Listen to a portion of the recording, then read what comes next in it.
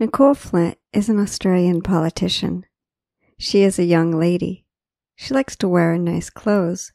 Nice clothes are a part of her image as a politician.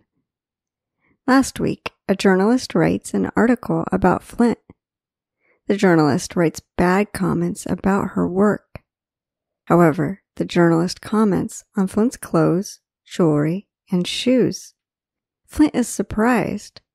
Flint says that the article is sexist. This means that somebody says bad things about women without a good reason. Flint posts a video on social media. She wears a bin bag or a trash bag in the video. Flint says that there is a lot of sexism in politics. Flint does not like it. It is not easy to be a woman politician.